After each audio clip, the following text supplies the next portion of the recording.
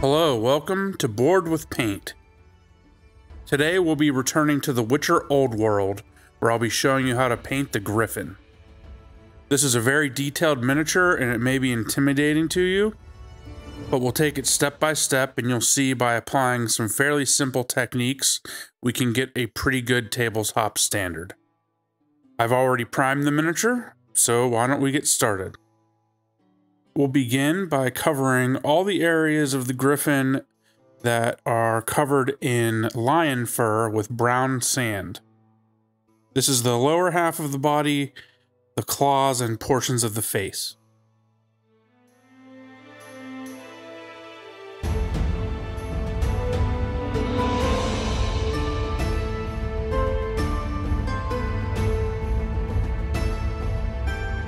Next, we'll get out black gray and paint the end of the tail.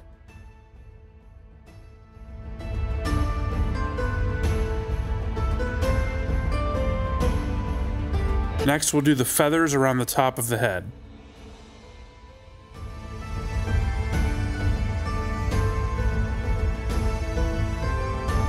Don't worry about blending at this point. We'll get to that a little later.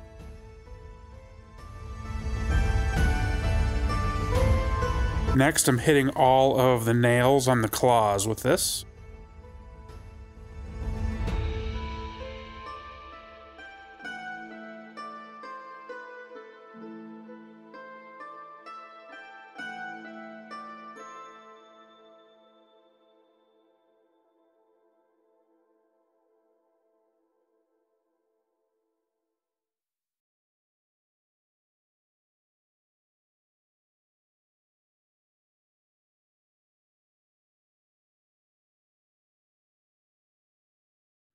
And finally, we'll use the black gray to paint the lower halves of the wings.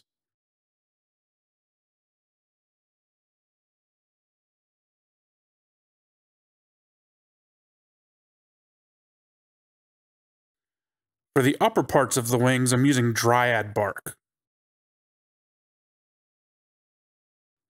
Again, we're not worried about blending yet.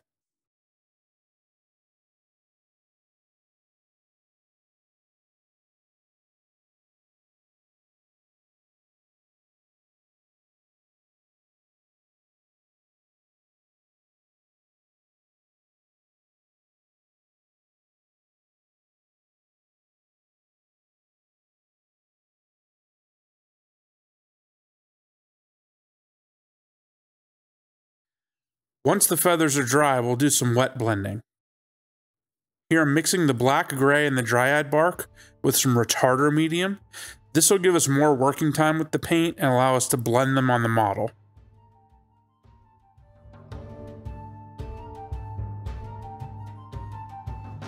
Next, I'm thinning each of them with a little bit of water.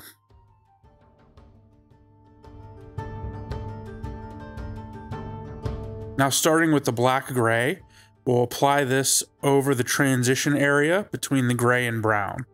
I'm doing this one side of each wing at a time.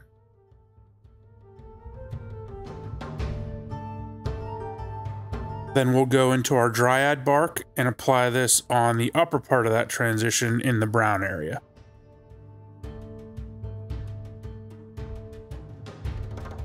Then with a clean semi-damp brush, just mix those colors together right on the model.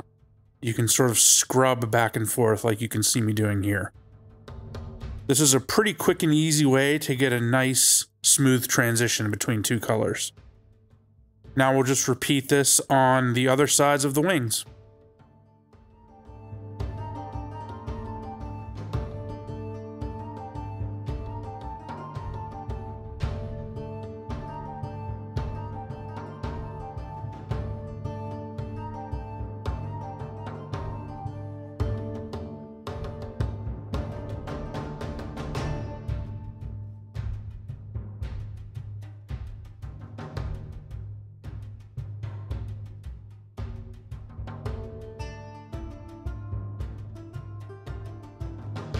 I'm also doing a little bit of wet blending on the transition between the head feathers and the wing feathers.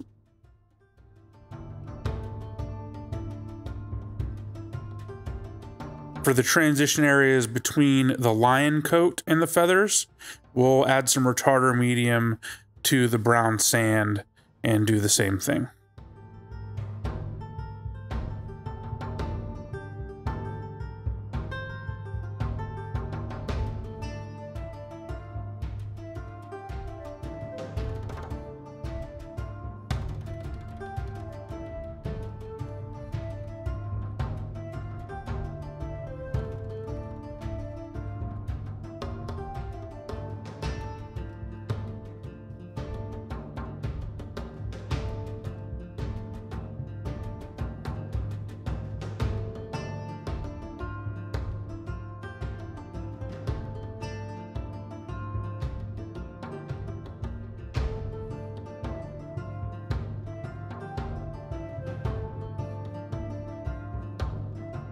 Now we'll want to bring out the texture on all those feathers. Here I'm using a big makeup brush and Vallejo model color buff and doing a dry brush over all of the feathered areas. We load up our brush, brush off excess paint on a paper towel, and then apply the paint over the entire area. And you should see this start to really pick out that texture.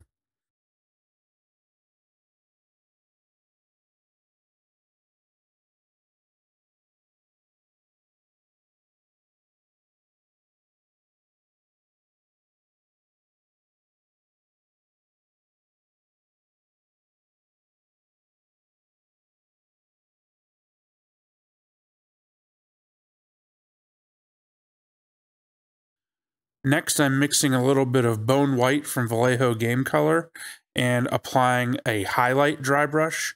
This is just going over the upper areas of the places we just dry brushed.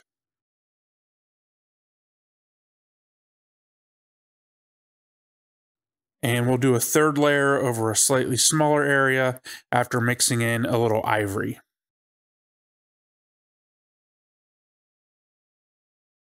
This is being applied very lightly and just on the very upper parts.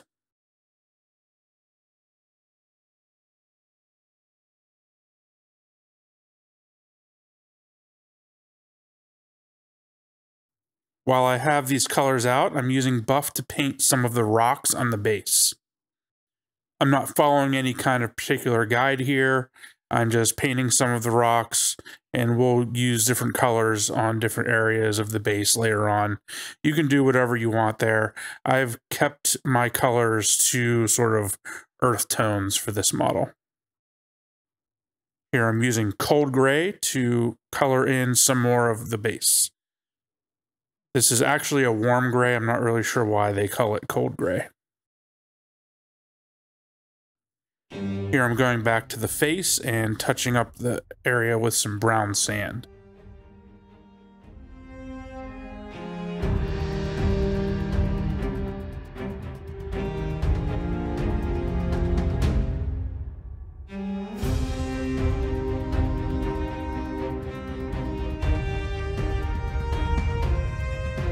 Then I'm painting the beak entirely with black gray.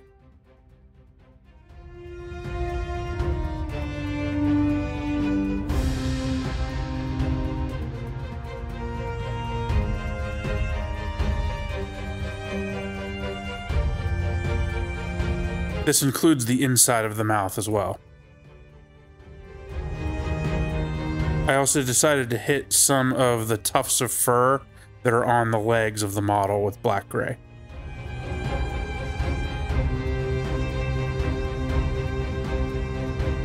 And here I'm also filling in the bottoms of the paw pads.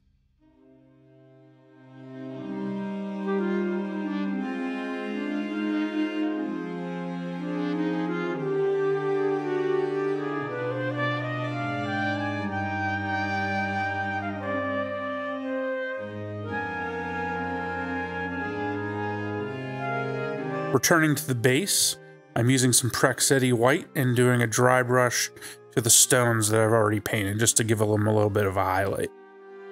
The Praxeti White is a dry paint, so it doesn't really have a lot of medium in it, so it's very easy to dry brush with.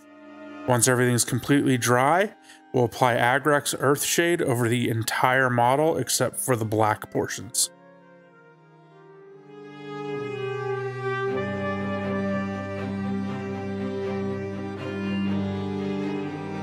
This can go on pretty thick, and it should provide a lot of contrast to the feathers.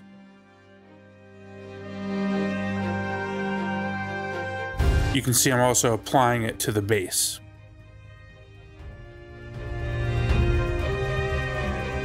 I'm applying Nuln Oil to the black areas of the feathers.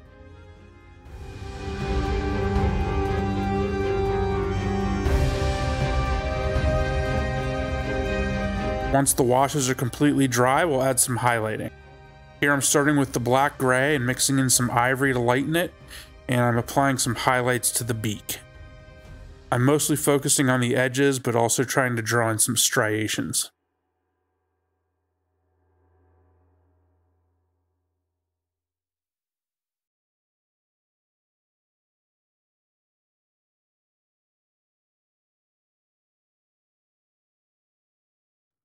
We'll also highlight the tops of all the nails with this.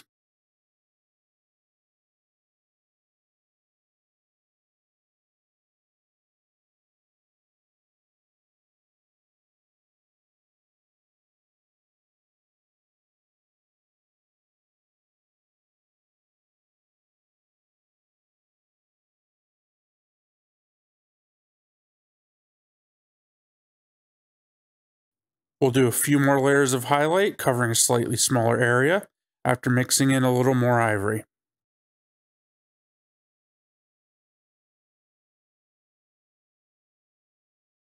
We'll do a little more on the beak here.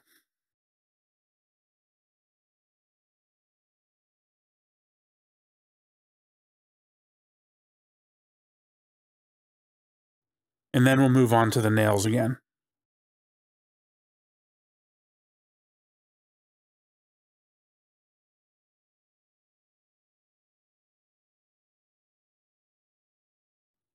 Here I'm mixing in a little more ivory, and we'll apply another highlight here.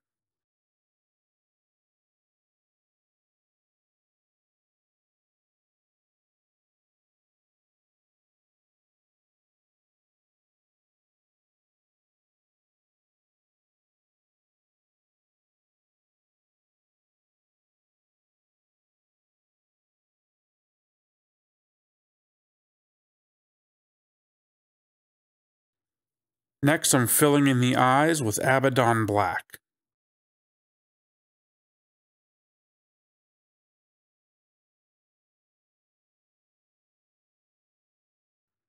Then returning to the lion fur, we are reestablishing our base tone by adding brown sand over the areas where we still want some highlights. This will offset what we did with the wash earlier.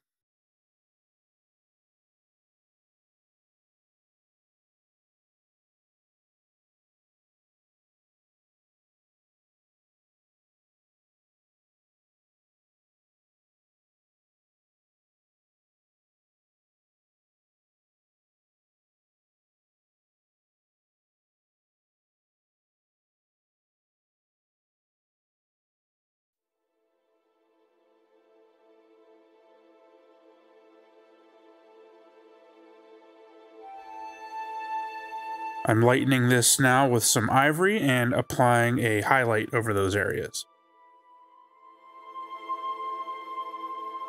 I'm mainly only applying this to areas that are facing upward or places I want to draw attention to, like the face and the claws.